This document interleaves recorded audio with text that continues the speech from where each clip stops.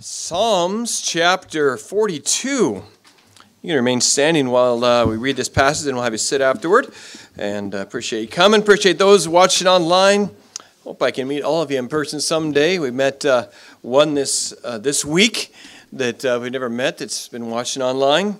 And so appreciate all of that. I'm going to talk about depression today. I'm preaching either 2 or 3 messages. It's called Lesson on Depression.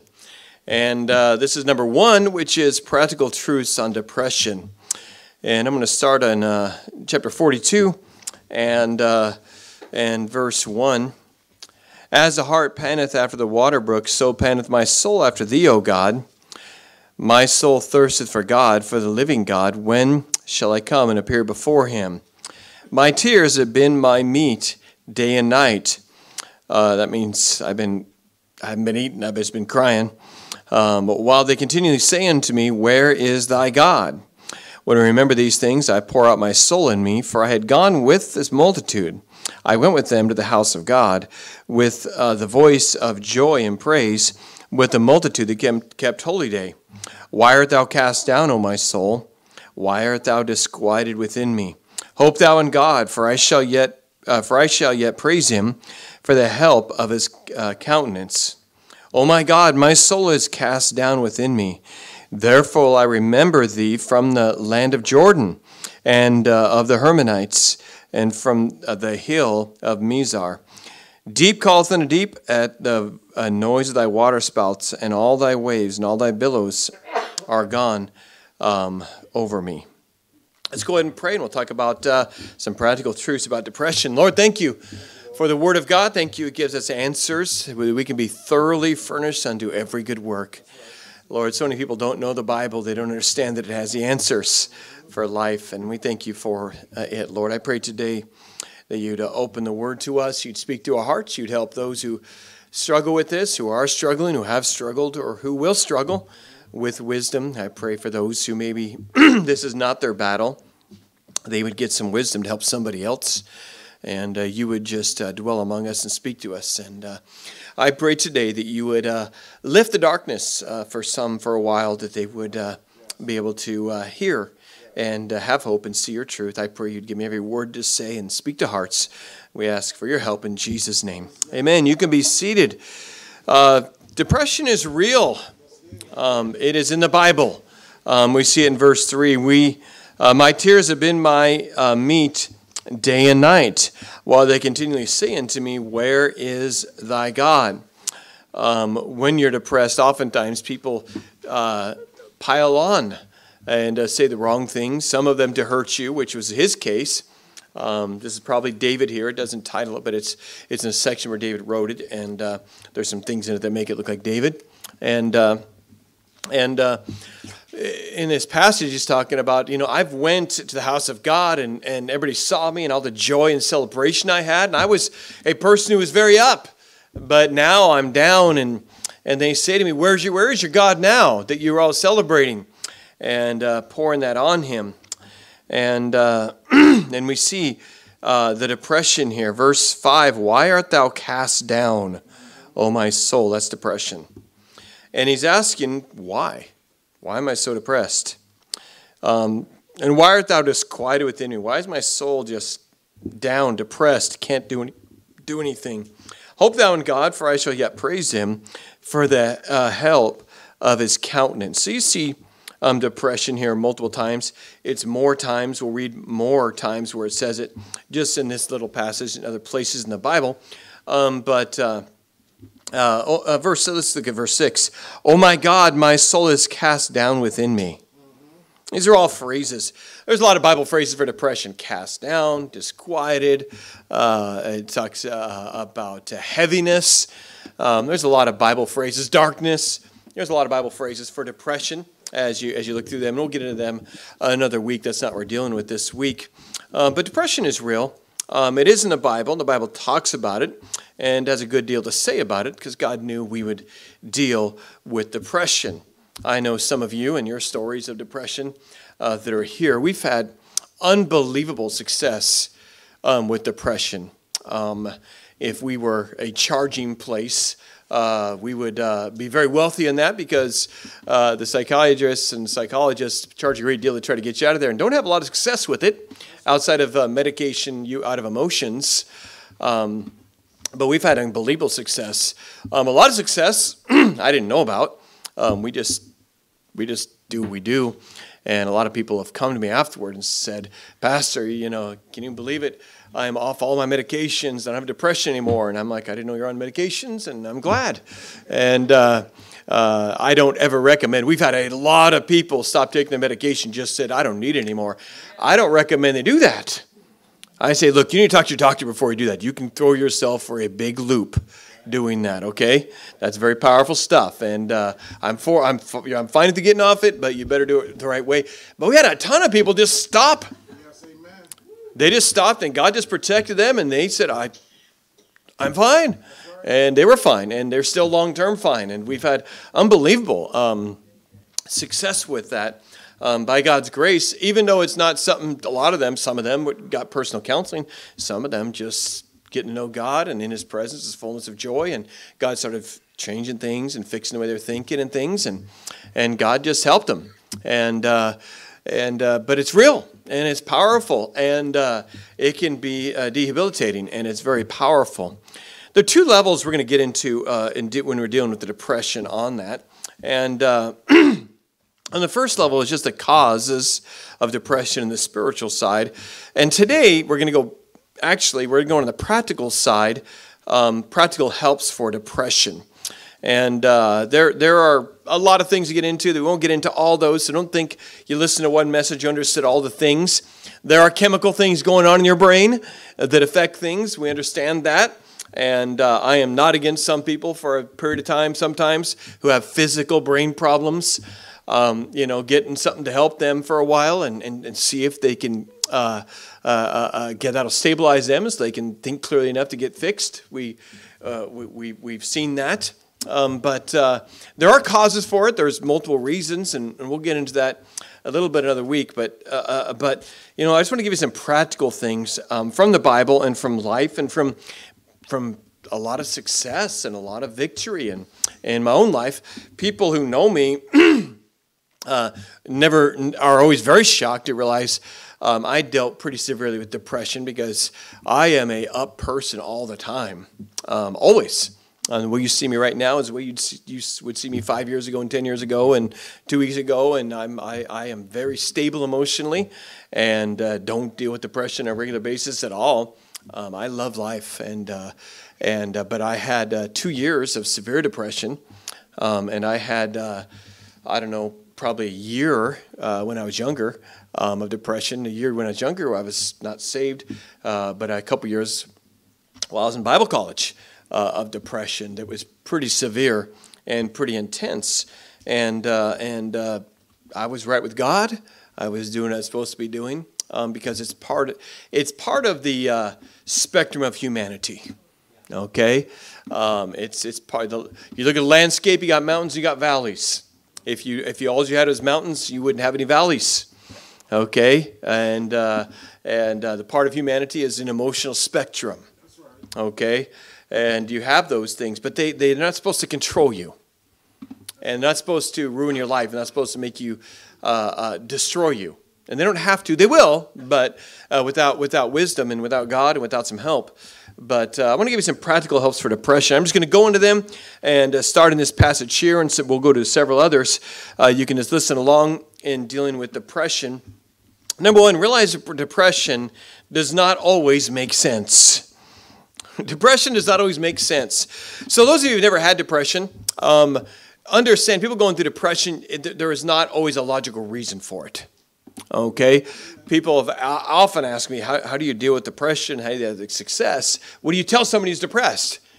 And I can't answer that question in a thing like that. But the first question when someone asks me that is, a pastor or somebody else, how do you deal with someone with depression? I say, first of all, I have to decide, does their depression make sense?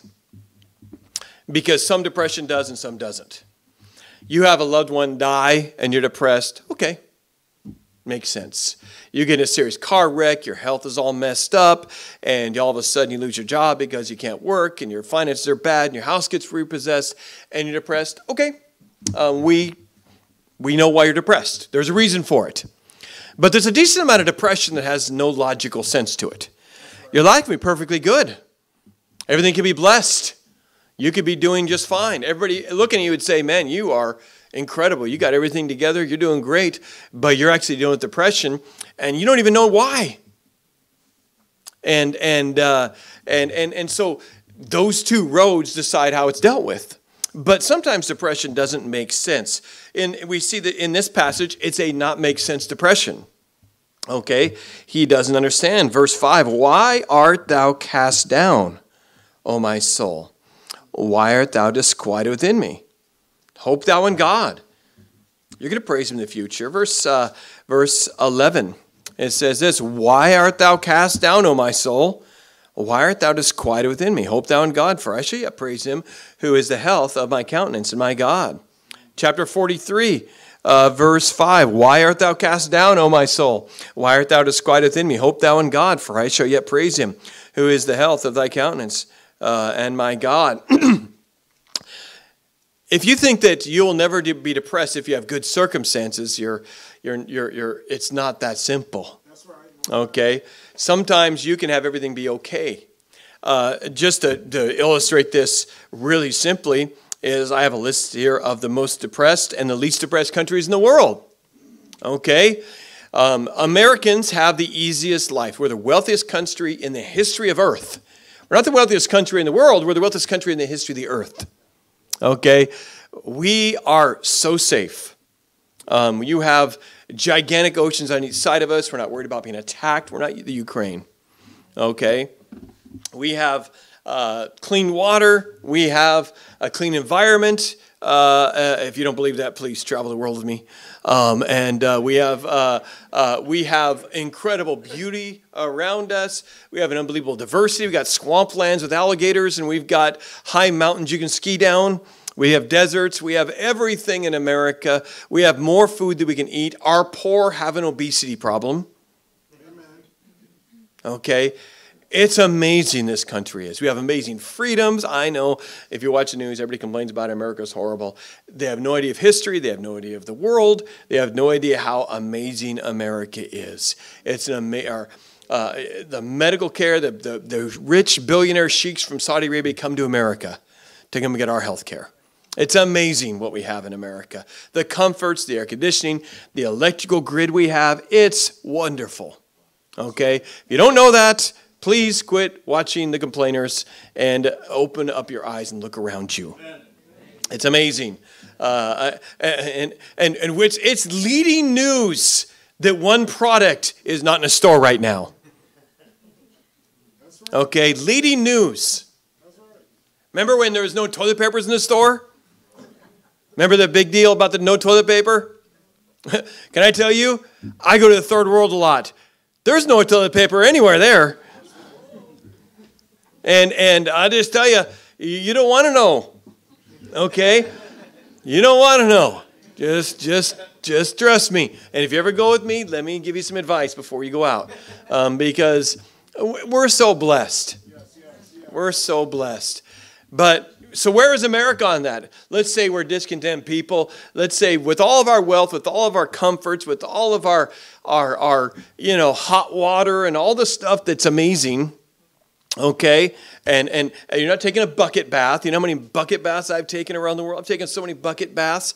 A bucket bath is you grab a bucket and you put it in the river, or you put it in something, or you've got one little faucet and you pour it there, and then it's your bath.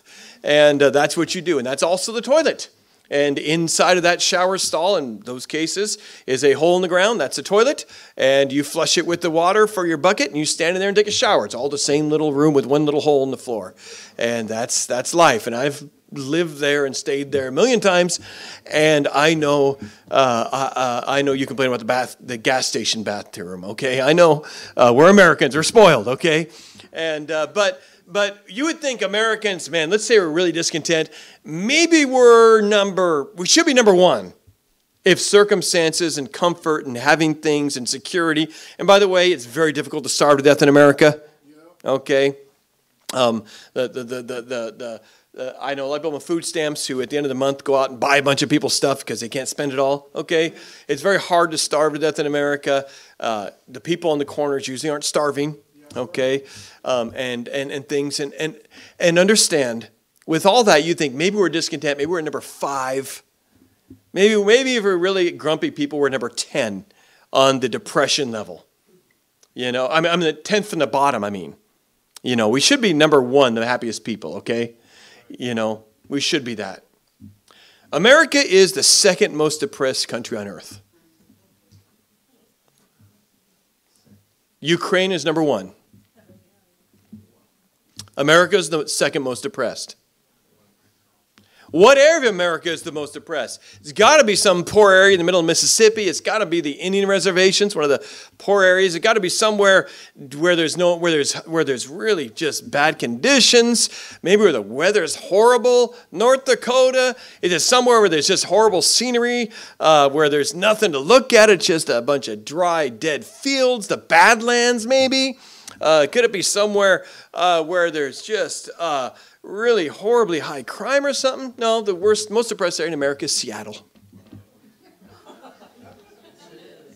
Number one place in the world for depression is Seattle. Amen. We have mountains. We have a beautiful ocean. We have mild weather. We have, it doesn't matter, any direction you look, you're going to see something pretty. In an hour and a half, I could be skiing or at the ocean. It's an unbelievable area. And wealth. 20% of Seattle makes over $330,000 a year. And it is the number 1 place of depression on earth. So it isn't all circumstance that brings depression. That's all right. You know, and there's about 200 countries. You know, if America is number 2, by the way, how about number 4, Australia? Okay, first world, nice, good conditions. Number 7, Portugal. Number 9, Finland. Okay, it doesn't make sense. Do you know the 10th from the bottom is? Philippines. I was just in the Philippines a month ago. The conditions are horrible. Pollution's horrible. The sickness, the disease, malaria, lockdowns, it's a mess. They're number 10 happiest. The countries I'm going to name you the happiest countries in the world, you're going to say, I guarantee you, 95% of you can't find them on a map. Okay, and where they are. The least depressed country in the world, Solomon Islands. Number 2, Papua New Guinea, completely third world and primitive. Could be the most primitive country in the world. Not the poorest. Poorest is usually Somalia, Haiti, one of those Chad, somewhere in there. But it is very primitive, Papua New Guinea. Timor-Leste is number 3. Vanuatu, number 4. These are the least depressed. Kiribati, and I am excellent at geography. I have no idea where that is. Tonga, Samoa. Samoans are always happy, aren't they? They're some of the least depressed. That's because they're food. They cook all the time. You know why they're happy? Because the women are happy because the men do all the cooking. And the women are happy because the men do the cooking. And when the women are happy, the men are happy. Just something like about that. That's right. And number 8, Laos. Number 9, Nepal. That is a backward, harsh condition country. Philippines, number 10. It's not circumstances that cause depression. There are multimillionaires who hang themselves in their mansions in Hollywood. Okay, it's not always, doesn't always make sense. Sometimes it's circumstantial. With Job, it was circumstantial. Lost his whole family, lost all his wealth, lost his everything all in one day. His wife attacked him. He was depressed because of his circumstances. And there was a spiritual aspect to it, and we'll get that next week. But that was circumstantial. We can understand Job being depressed. But we can't understand Elijah in 1 Kings 19. He just had a national revival, the thing he'd always wanted.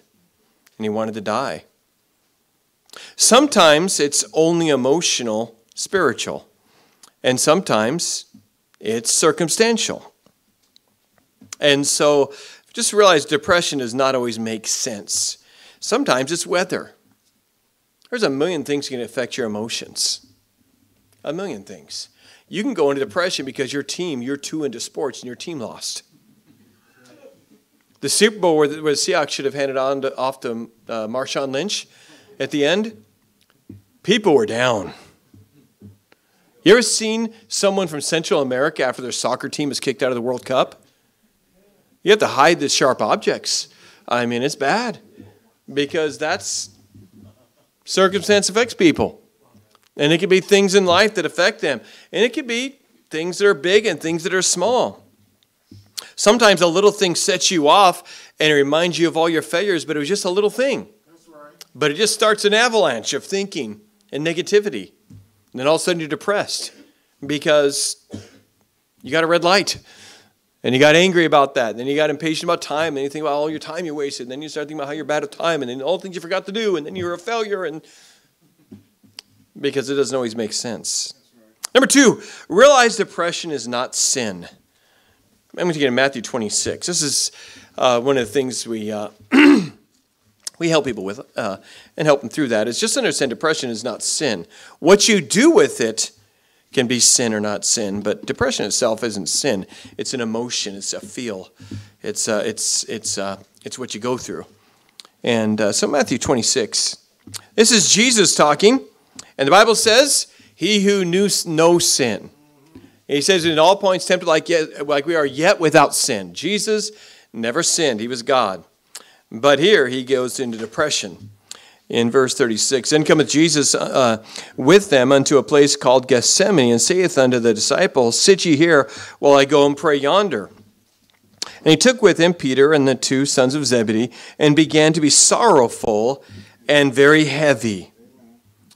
And he said unto them, My soul is exceeding sorrowful, even unto death. Tarry ye here and watch with me. And he went a little farther, and fell on his face and prayed, saying, O my Father, if it be possible, let this cup pass from me. Nevertheless, not what I will, but as thou wilt. Jesus says he was very sorrowful. Then he said it's very heavy. And then he said, my soul is sorrowful unto death. Those are all depression. Remember, depression is not sadness. It's much deeper. It's much heavier. It's longer, usually. And it starts affecting everything. And so Jesus was very sorrowful and depressed. Why? Because he knew he's about to go to the cross to die for the sins of the world. Now, he came to do that, but he knew he was going to be separated from the Father. And he knew that for the first time, him and the Father wouldn't be close because the separation of sin that it brings for us, he was suffering for us. And that's why he said, my God, why hast thou forsaken me? It wasn't the physical pain that got him on the cross. It was the separation from God the Father because our sin was on him and God couldn't behold the sin and turned his back on him and the world became dark. And he knew that was coming. He knew the Bible and he was depressed knowing what was coming. And however, he didn't sin. It was just part of knowing what was going to happen. Amen. Just understand, if you are in depression or have been in depression, you're in good company. Moses went into depression. Elijah went into depression. David went into depression. Paul, Jesus. It's how you respond when it comes that will just be the right or wrong decision. Okay? I went into depression and handled it properly by God's grace, thankfully, and made it through much stronger. and didn't choose to stop serving God, didn't choose to make any bad decisions, and kept on serving the Lord when it didn't look like there was any hope and other things. And that really was a huge part of making me what I needed to be, and to make it so I could be stable and strong to help a lot of other people that I needed to have. But I had to go through that. But how do you do that? Depression is something you might visit, but it's not where you're supposed to live. I might have something tragic happen today, and it might make me depressed. It might throw me into depression. But it's okay to go in depression, just like it's okay to be underwater. But you can't live there. You need to get out of it eventually. And the devil, and there's a spiritual side of it that we'll get into more next week, wants you to live there and lose all hope. Yes, he does. But you will stay there if you don't do the right things when you get there. Because it can be crippling. And you've got to take the right steps when you get there. Because your circumstances aren't always going to change. The circumstances that brought you to depression, if that's what brought you there, they may change and you may come out of it because it's a circumstantial depression. But circumstances might be bad. We have sent children into depression with COVID foolishly. Okay? And it's going to be very difficult because they don't have the strength nor the wisdom how to get out of it. That's right. It's bad. It's going to be very precarious getting those kids out of that depression. And because they don't always have the wisdom, and they might think that's life. And once you think it's life, let me tell you, that's not life. But when you're depressed, you think it's going to be. And if you don't have the wisdom to get out of it, and don't get the help to get out of it, it does become permanent. And you don't want it to become permanent. It's something you visit. It's like the dump. You go there for a minute, and there's a purpose in it, but you don't want to live there. Okay? Because it stinks. Okay? And so realize it's not sin. How you respond is going to be a lot. Will you be able to rejoice when you're depressed or give thanks? You say that doesn't make any sense, you're depressed. You still can, and we'll talk about that a little bit. But you can rejoice and give thanks and be a thankful person while you're depressed. That's right. Yes, you can. You can still do that. Okay? You can find the things that are good even though you don't feel it and give thanks anyway and rejoice in them. But you got to stick your head above the cloud for a minute and get some air to do that. And you've got to do some choices. We'll get that at the end. Number 3, realize that the battle is over hope. Hope is the key word. Hope is what you're going to need. And hope is everything. Let's go back to our verses there in Psalms. Realize that the battle is going to be about this thing called hope. When you're depressed, you lose hope. And when you lose hope, you're in real bad trouble. Because if you go into it and say, my team lost, but there's always next season, then okay. You're going to be down for a few days and come out of it. That's not what we're talking about. Because you have hope. Okay? But if you do not have hope and you think, I am never going to be happy, I'll never come out of this, I can't be fixed, that is where you are in real danger. And there will be a battle, a spiritual battle between God and the devil. God is a God of all hope, the Bible says. That's right. And the devil is the hope stealer. And there's going to be a war, and you will have to decide which one you're going to end up following, and are you going to go and get hope again? Because you have to have hope. You can have hope in depression. Okay? Amen. You can have hope in depression. And that hope will pull you through while you're going through the depression. But when you're in depression and the hope goes out, all the lights get turned off. And now you're just in darkness. And as long as there's a light there at the end of the tunnel, you can say, okay, I'm in there, but there's a way out, there's light over there. But when the hope goes away, there's no light, and you just say, I'm just going to wander around this dark room forever. And that's not a fun place to be. I've been there. It's not fun. Psalm 42, the psalmist here is going to be okay. Because watch what he says. Verse 5, he's in his depression. He says, why art thou cast down, O my soul? Why art thou disquieted within me? Hope thou in God, for I shall yet praise him for the help of his countenance. Notice that. He knows in the future he's going to praise God again. So he doesn't know why he's depressed. He's very depressed. He's down. People are kicking him while he's down. But he says, hey, soul, what's wrong with you? And notice that. It's a fascinating thing there a little bit. Is he kind of talks to himself. And instead of being buried, he kind of looks down into the cave that he's in and says, hey, you, what are you doing? Hope in God. You're going to praise him again. And you got to have some sobriety in your mind where you can honestly assess and look. And you've got to make the effort to say, wait a minute. Let's really look at this thing. Where are you? What's going on? Why are we in this? Instead of just feeling. And we are a society that's just been led by every social media, every entertainment system. Everything is all about feeling. That's right. But feeling, being led by feeling is not biblical. No, it's not. He that trusteth in his heart is a fool. That's right. Your emotions can ruin you, can make you take your own life. You've got to be sober enough to say, you know what? You're a little too upset about this. Calm down. Amen. You're making too big a deal about this. Hey, I know you want to say that. Don't say it. You got to be able to say, you know, I know you're down. I know you're having a hard time. I know that person over-affected you, what they said to you. But your life's pretty good. That's right.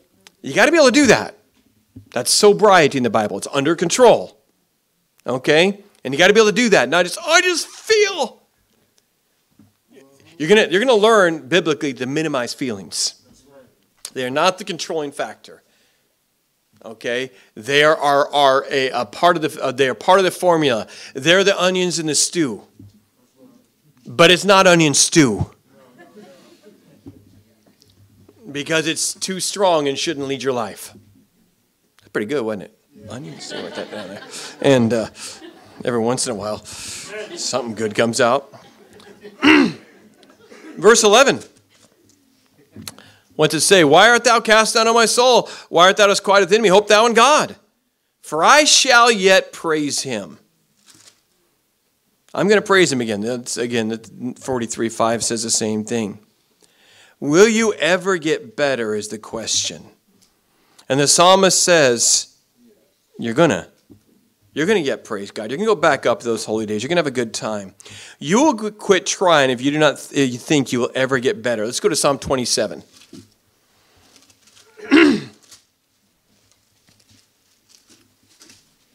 Psalm 27 and verse 13. I had fainted unless I had believed to see the goodness of the Lord in the land of the living. Amen. If I didn't think I'd ever see God bless me again, I'd ever see good things again in my life, I would have just quit. And if the devil can make you think God's never going to bless you, nothing good is going to happen, you're never going to get this fixed, you're never going to have happiness again, you're never going to have joy again, you're never going to feel better, then you're going to faint, you're going to quit. You're going to lose your will to try because you don't think you can. You lose hope if you think you'll never get better. You also lose hope if you think, and it's very important, that your effort does not matter. Let me take you to Psalm 73. This is another man who struggled with depression, and this is Asaph. He was a song leader for the nation of Israel. And he was done because he thought, I'm wasting my time. It doesn't matter if I do the right thing. Psalm 73 verse 2 says, but as for me, my feet were almost gone, and my steps had well nigh slipped.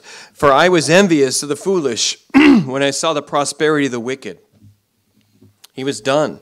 He saw wicked people doing well, and he says, why am I bothering? Verse 13, verily I have cleansed my heart in vain and washed my hands in innocency. I've done all this hard work spiritually. It didn't even matter. The wicked people are prospering, and I'm struggling right now. It's a waste of time.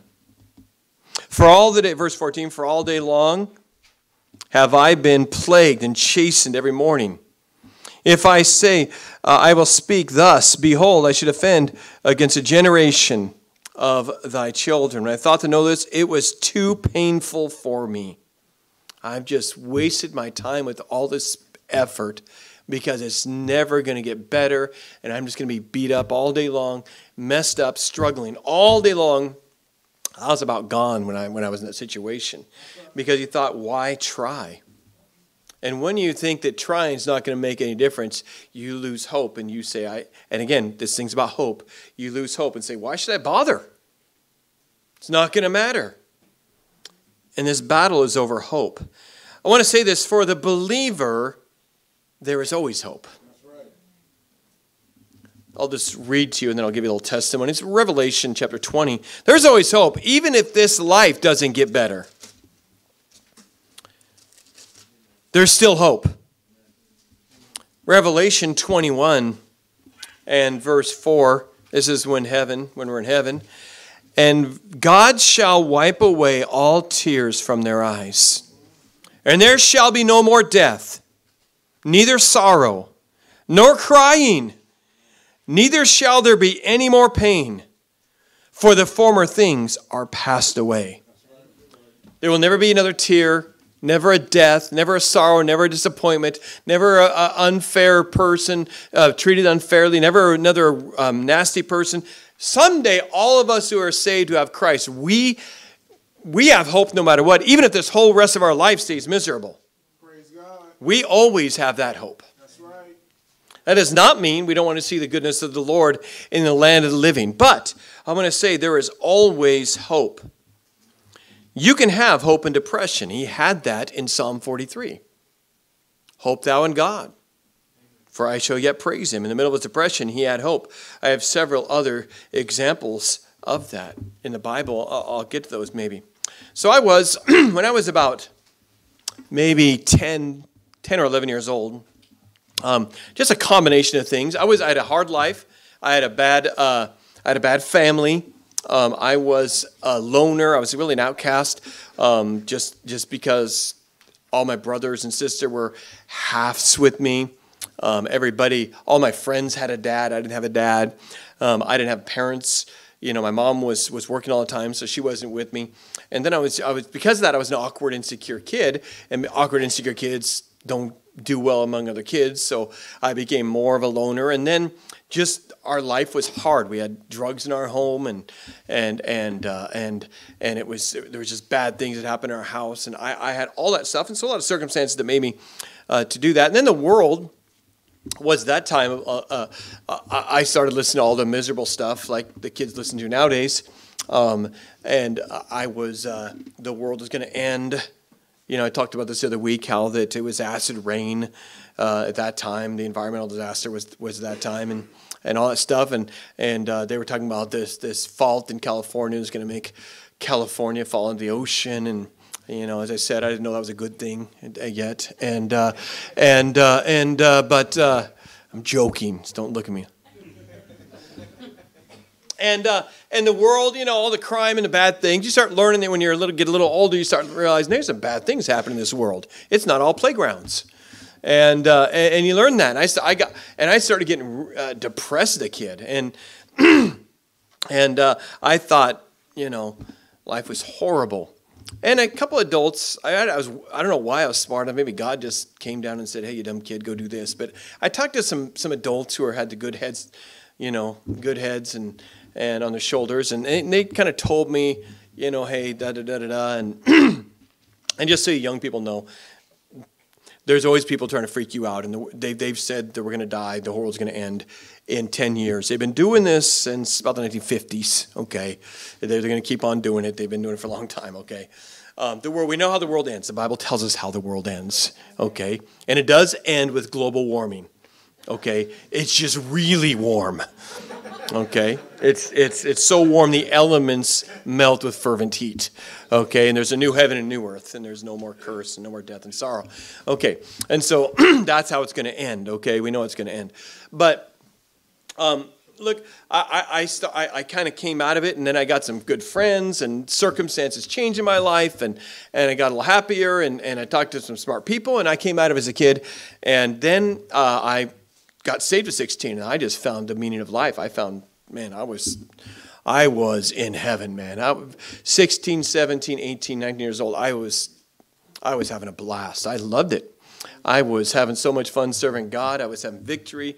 I was learning. I was teaching. God was using me. I was having a great time. I found Christ, found the purpose of life, found meaning, found everything in Him, found fullness of joy. I didn't want the world's sin anymore. I was just having a blast. And then somewhere along the way in college, I just went into depression, and it was dark, and I can handle a lot, and it was bad, and I'd had a hard life, and it went dark, and God just kind of went silent on me. And my whole life I already knew the world is a waste of time. I already knew that, and I knew Christ was everything and the purpose of life. And that's all I wanted. Everything made sense. The Bible made sense. God made sense. Eternity was great. Life was great on earth. I was looking forward to life on earth. I was looking forward to my ministry. I was looking forward to eternity. And then suddenly, God just went quiet on me. And He quit blessing me. And He'd always bless me. Everything I did just was blessed and went well and good. And everything went great. And all of a sudden, everything went wrong. And usually I prayed and God answered. And, God's like that with me right now, and we have, I don't have to wonder if there's a God. It's so real and powerful. But God, as the Bible says sometimes, He hid His face from me. It says in Chronicles, it says, God left Him to try him to see all that was in his heart. It says in sometimes, again next week, why standest thou afar off, O God? Why don't you help me in times of trouble? And God just said, I'm gone for a while. Let's just see if you'll keep on going. Now, I didn't know that. I just knew God said, I'm not here. And it seemed to me like the Bible didn't work anymore. And that is real trouble for me, because that was everything. Was the Bible. And I was in Bible college, and all of a sudden, I couldn't pay my bills. The first time in my life, I had health issues. I've been healthy as a horse forever. I started, and God just didn't seem to be helping. And I went into marriage with that. I got laid off right before I got married. Everything went wrong. Everything went wrong. I was just about to get married 2 weeks before I get laid off. I was struggling. I was making serious decisions. Because to me, it wasn't like, okay, let's go back in the world. To me, I already knew I'd lived a real Christian life and said, this is so superior. This is it. And the world, to me still, it's like, I know it's got some shiny things in there, but what a waste of time. And that depressed me more, because there was nowhere to go. But I remember one day I was, and again, I've always been very emotionally, mentally, physically, all very strong. I was getting physically weak. And again, it never happens to me. Ever since a kid, I just super strong physically, never get sick, never get exhausted. I'm always have energy. And I was so tired, I fell against a tree. I was just done. And I remember at that moment, I just decided I'm going to serve God anyway. There's nothing better to do. That was basically what it was. I wrote down 10 reasons. But it came down to is there's nothing better, and I might be right about God, and if I'm right, I better keep serving Him. And I decided to keep serving Him. Not long after that, I went to a class, a summer school class, small class, I think 9 students. And I don't know what the teacher was teaching on. I don't know what the class was on. I remember the room it was in. And all of a sudden, in that class, just the Holy Spirit just came into that room. And I was just like, whoa. And it was all for me. The teacher he just changed subjects, and he talked about darkness he had gone into. And he just kept talking about the darkness. And he talked to a pastor about it, about the pastor of the church. And he said, have you ever thought this and wondered this? And he kind of couldn't even verbalize the things he had thought. And the guy said, oh yeah, you're going through the darkness. And he started talking about it. And all of a sudden I just saw a pinpoint of light. That's all I saw. I just said, You mean this guy went through this too? I thought I was the only one. Later, I was to find out that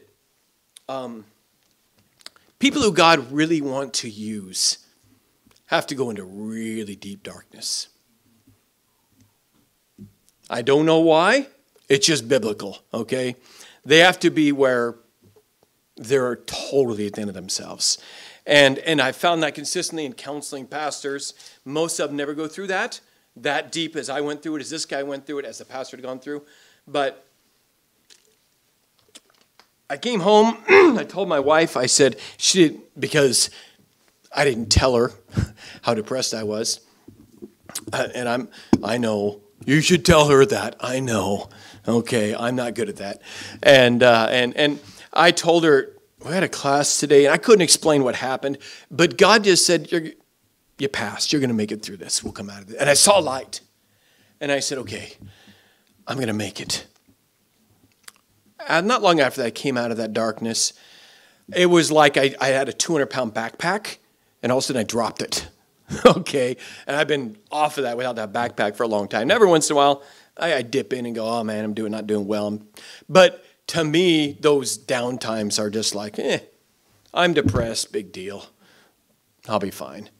But when I was in that, I had lost all hope. I thought, God's never going to use me. I'm failing my classes. I'm never going to get out of college. And if I logic to you what was wrong, you'd say, that doesn't make sense. And it's not that bad. But in my darkness, it was hopeless. I had no hope that everything would ever be good again. But I had visions before that of me doing all the great things we've been able to do and more. I saw visions that are unfulfilled yet from God. All those things were way forgotten. Okay? All that was gone. And I just had to go through it. But the hope was gone, but then God, before it was done, gave me hope. He just gave me hope. Let me just show you can have some hope in depression. Let's go to 2 Corinthians 4. Let me hit you just a couple verses. Yeah, we got time. Good. We doing okay? Yes. Amen. 2 Corinthians chapter 4.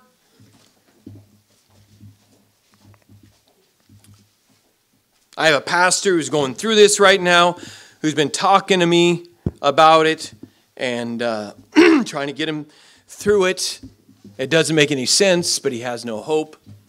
And just working through it. Because most of the Christian life is joyful, victorious, peaceful, but depression comes to people in the Bible. It's part of the deal. And it's where you got to learn to trust God. 2 Corinthians chapter 4 and verse 8, we are troubled on every side, yet not distressed. We are perplexed or confused. We have no idea what's going to happen, but not in despair. You can have a spectrum of emotions. Verse 16, for which cause we faint not, but though our outward man perish, yet the inward man is renewed day by day.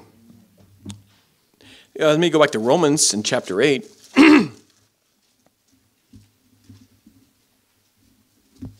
Romans chapter 8 and verse 28. And we know all things work together for good to them who love God, to them who are called according to his purpose. It all works together for good. Verse 36, though. As it is written, for thy sake we are killed all the day long. We are counted as sheep for the slaughter. Terrible circumstances. Nay, in all these things, we are more than conquerors through him who loved us. Bad things can happen, but you can still have hope. You might go into a moment of no hope. That's okay. Don't live there very long. You're going to lose your strength. And you've got to believe that God will bless your efforts and he'll help you. Jesus said, in this world you'll have sorrow, you'll have tribulation. But he said, be of good cheer. Let not your heart be troubled. Ye believe in God, believe also in me. I can go into depression in a sad moment. I can lose someone I love and go and say, man, I'm going to miss them. My heart's broken. I'll never get over this. And then say, but I'll see them again. But when I say I'll see them again, doesn't mean that the depression of losing someone I love deeply is gone. And when you get strong and you're able to have a sober mind, you can say, I'm in depression right now. It doesn't make sense, but I can't see any hope. But I know I'm going to come out of this. But you got to go through it a couple times maybe to do that. And you got to realize that God is always good, and you can trust him, and that he'll work it together for good, and you realize you don't have to have no hope. But the devil wants you to believe it'll always be like this. And you will never have happiness again. And it's all a matter of that battle over hope. In Psalm 73, Asaph went into that deep depression and that was almost done, and he thought, I'm wasting my time. But then, well, let's go back there. We'll look at it again. Psalm 73. But he came out of it, and how he came out of it was fascinating. And you can come out of it in a secular way, the ones that aren't spiritual. The spiritual depression, you don't need God. But the secular, some people go into depression and come out of it. Suddenly the circumstances change. They get a good friend. They find love. Things that can maybe help you. Sometimes, if it's not chemical or if it's not spiritual, okay? If it's circumstantial, and you can come out of it. And sometimes time heals. But then in Psalm 73, it says, I was almost done. It was too painful for me, verse 17, until I went into the sanctuary of God. Then understood I their end. And he talks about the unsaved are in slippery places. They're blessed now, but they're hopeless in the future. And then verse 23, nevertheless, I am continually with thee. Thou hast hold me by thy right hand. You know, I'm with God forever. And he holds me with his right hand, even to these low times. From then on, once he got that, he could have hope in any trial. Do you notice there, because I'm going to get to it later, but look at verse 17. What happened that changed him? He went to church. I'll get to that in a little while, okay? I'll get to that. And but that's what happened. He got clarity when he went to church. And when you're depressed, are you ready? The last place you're going to want to go is church. You're going to go into this battle, and you would rather go and go scuba diving in the sewer than go to church at that time. You don't want to be around people because when you're depressed, you want to isolate. And you will be amazed. You used to love church. You will be amazed. You'll be like, the coffee's terrible. The donuts are bad. Everybody hates me. I don't like the lighting. It'll just get weird. Why? Because the devil's trying to keep you out of church. You'll hate my guts, and then you know you're going crazy. And it's just the way it'll go. Because he knows there's something there to help you. We'll get to that in a minute here. Next, and this is a hard one. Okay. So now that I've told you, I've been depressed. I've shared with you. When I sound mean, understand I'm not the guy saying, just be happy, you dummy. I'm not that guy, okay? I get it. But now I'm going to tell you the hard things. Because the world is not. The world is going to tell you to get on heavy medication, quit your job, stay at home, and do nothing, and curl up into a ball. And that is a guarantee for depression for the rest of your life. You will not get better at home watching daytime TV. Jerry Springer is not good for the mind. Okay? It is not good for you. And the Bible says that you've got to go and step up and overcome depression. Why art thou disquieted, O my soul? Why art thou disquieted within me? Hope thou in God, for I shall yet praise him, who is the health of my countenance. I am not going to live this way and do this thing. Let's go back there to Psalms again.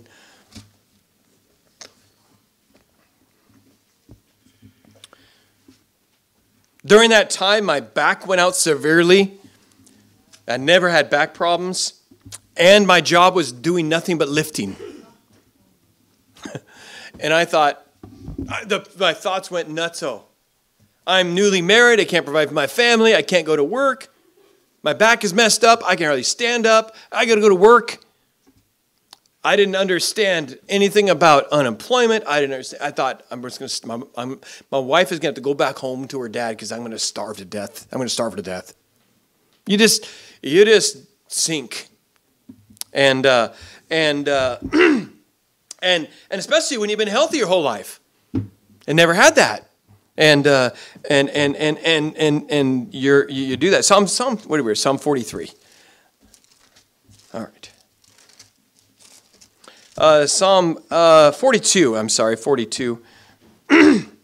Verse 5. Why art thou cast down on my soul? Why art thou disquieted within me? Hope thou in God. Don't give in to this thing. For I shall yet praise him, who is thy health and thy countenance. God, my soul is cast down. Verse 6. Therefore will I remember thee from the land of Jordan, and from the Hermonites, and from Milgar. He says, I'm going to do some things. I'm going to remember God. I'm not going to forget God in this thing. Why art thou cast down? I'm going to do this. I'm going to get back up. I'm not going to give in this. Help me, God. I shall yet praise him. I'm going to do this. You must take steps. Let me take it back to 1 Kings. I'm going to give you some practical things here. They're going to surprise you because they're so earthy, but they're important. 1 Kings. We find Elijah just went and had a national revival he'd always wanted, and then he got threatened by Jezebel, and he went into depression, and he wanted to die. And it didn't make any sense. First thing he did, isolated himself. He ran in the middle of the wilderness, even left his servants there. In verse 4. But he himself went a day's journey in the wilderness and came and sat down under a juniper tree. Before this, he'd left his servant. And he requested for himself that he might die, and said, It is enough now, O Lord. Take away my life, for I am not better than my fathers. Your father has never had a national revival, first of all. Secondly, why do you want to die? Because you're not better than your fathers. The thing didn't make any sense. He just had a national revival. He just had Mount Carmel. All the prophets of Baal were dead. Baal's prophets were dead. The idols of Baal were turned down. Rain had just come back to the nation because God lifted his judgment, and he goes into depression. He gets down underneath the juniper tree and says, I might as well die. And God says, I got to save this guy. And so God, what did he do? He sends an angel and says, the angel goes down there. This is so funny to me. What does the angel do? Oh, thou Elijah, let me tell you, the Lord doth love thee and shall hold thy hand. No, he just went and ran for a couple days in the middle of the wilderness. He hadn't eaten. He hadn't slept. He was exhausted. And exhaustion exacerbates it. And what does he do? And verse 5, and he lay down and slept under a juniper tree, and behold, an angel touched him and said unto him, Arise and eat. And he looked to behold, and there was cake, bacon in the coals, and a cruse of oil. He got an angel to cook for him. Pretty cool. At his head, and he did eat and drink and lay down again.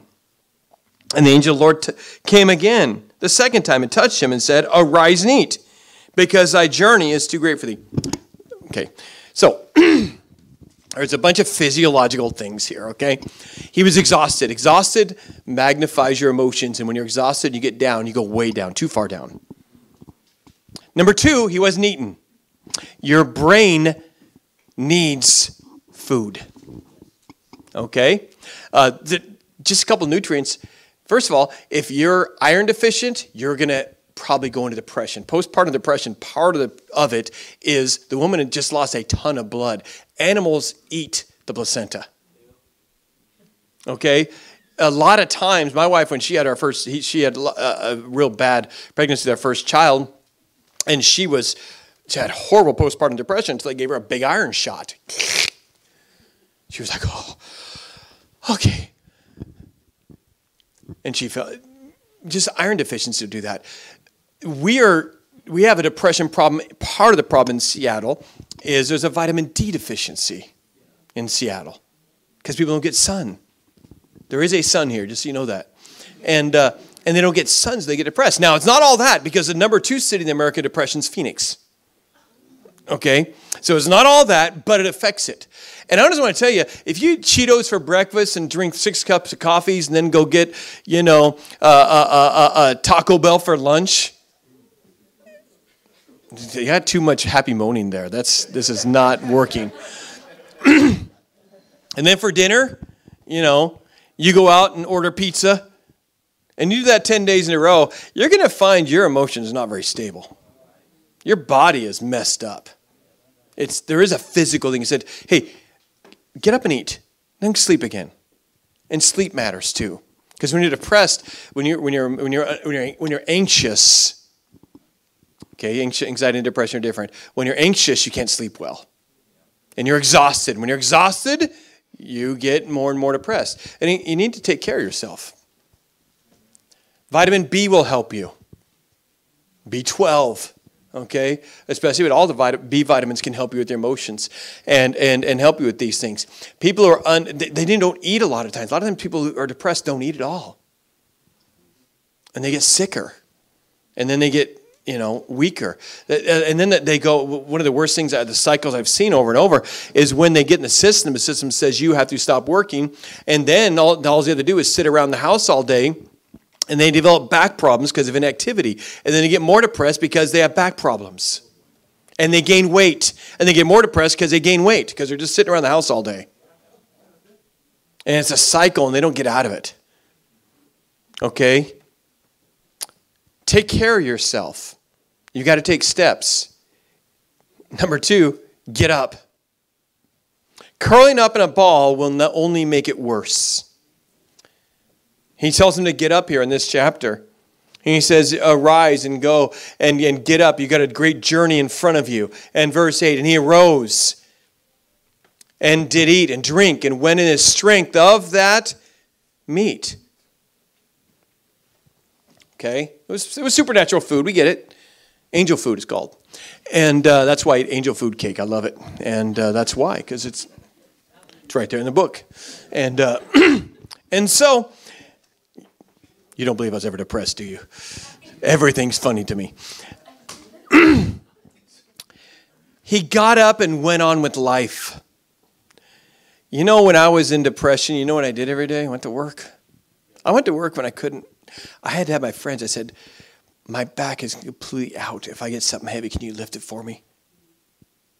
I didn't know I could go on L&I or anything like that. I just had to work. And so when I came to something heavy, and that's all it was lifting. And another guy, he helped me out because he knew my back was out, and he gave me light loads and da-da-da-da-da, and forklift loads and things. I was working on a dock. Get up and function. Go to work. Go to church. Read your Bible. I'm not getting anything from it. Read it anyway. Pray.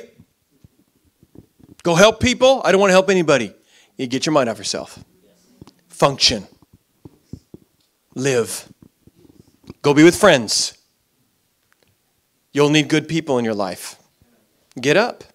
Curling up and giving up and just saying to everybody and throwing in our faces, you don't understand. And you sit there with your dark house with all your curtains closed and every light off. And I come in the house and I walk in and I say, what are you doing? I'm depressed. I can't get up. I can't do anything. I start pulling curtains. So you can't do that. Oh, I can. I do it all the time. First thing I do, open the curtains. Get up, get dressed. You're going outside. You're getting some fresh air. You're going to get some sunlight. Get up. Live. Function. It'll help you. Go do something. And don't throw in everybody's face. You don't understand. You've never been depressed. Stop. We're trying to help you. Number 3. Don't get into the I'm the only one mode. 1 Kings 19, verse 10. And the Lord asked him, and he said unto God asked him, what's wrong? What are you doing here?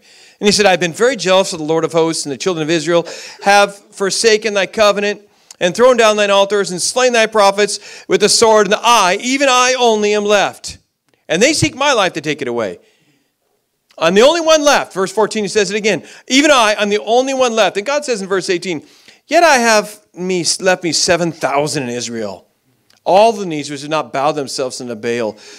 Nobody understands. Nobody's ever been through what I've been through. Nobody cares. Nobody. And everybody's going, no, I care. How can I help you? You don't care. You don't understand.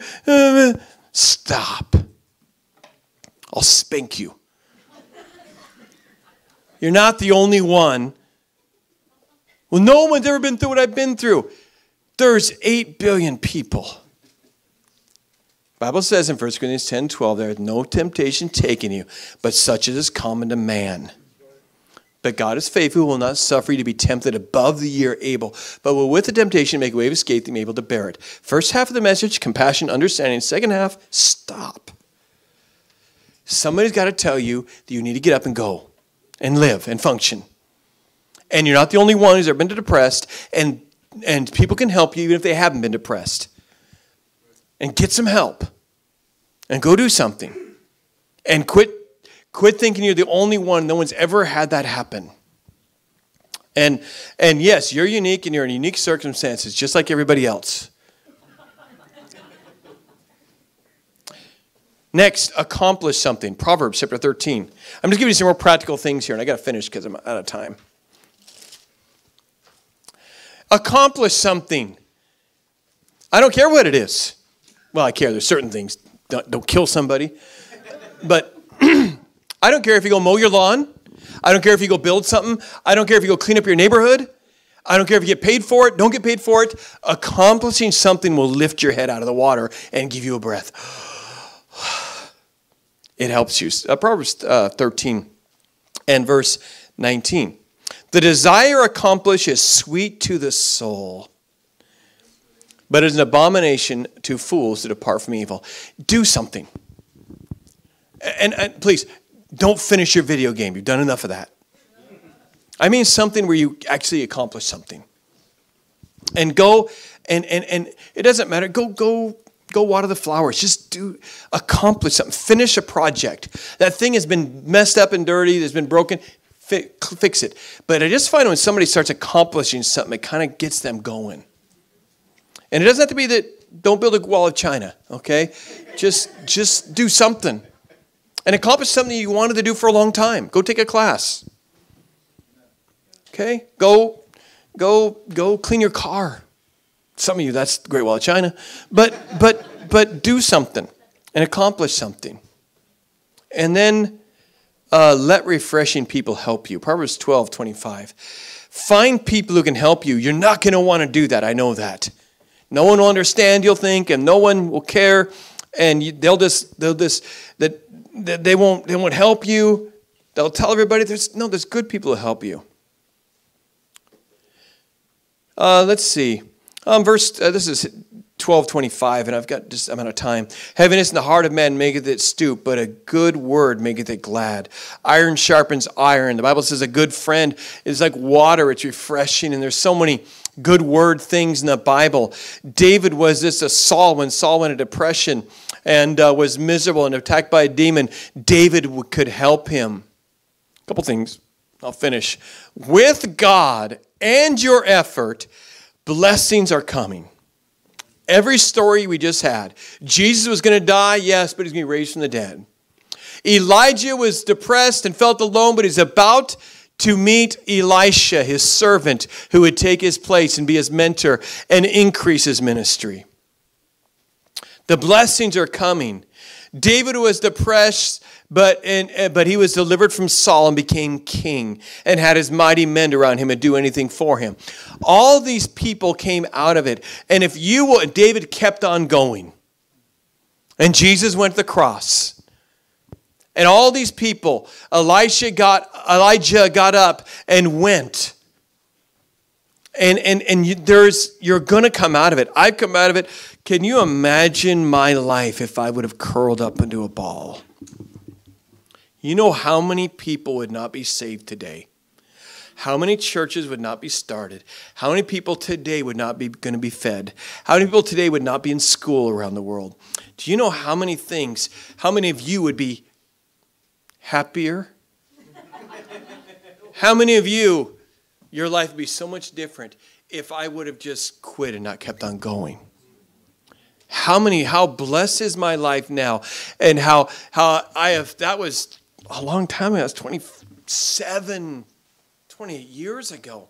And since then, I've had a better life than a human on earth should have. And refreshing and fun and laughter and joy. And there's heartaches and there's pains because I'm on earth. But I love life. Because good times are coming if you'll keep on going with God's help. And you will really enjoy the blessings in the future more actually after you've been through depression. Let me take you back to Psalms. We'll finish up there. 2 verses. Psalm chapter 30.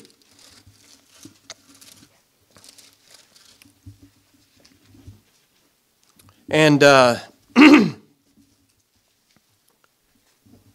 verse 5. For his anger endureth but a moment. Sometimes you go through times because of God's judgment. In his favor is life. Weeping may endure for the night, but joy cometh in the morning. Good times are coming if you'll just keep doing what God wants you to do and not quit. Psalm 126. I don't know the solution. If you ask me what's going to happen, I don't know what's going to happen because I didn't know what was going to happen to me. I don't know how God's going to make your morning beautiful, but he's going to if you'll just serve him. Psalm 126, those who've been in depression, how joyful they are afterward when God delivers them. Verse 1, when the Lord turned again the captivity of Zion, we were like them that dream. Then was our mouth filled with laughter, and our tongue was singing.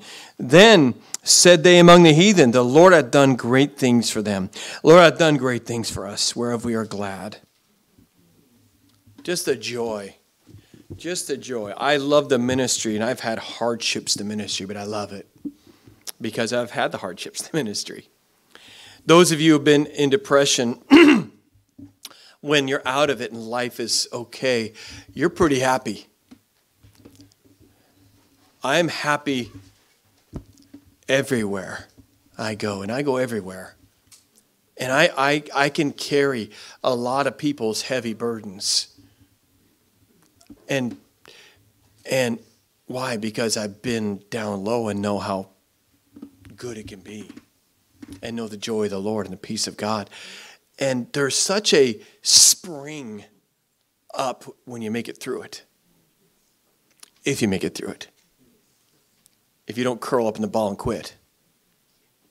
There's so much blessing when God turns your captivity that it's well worth it. And so I just want to give you hope in that there's hope. God can turn anybody's captivity.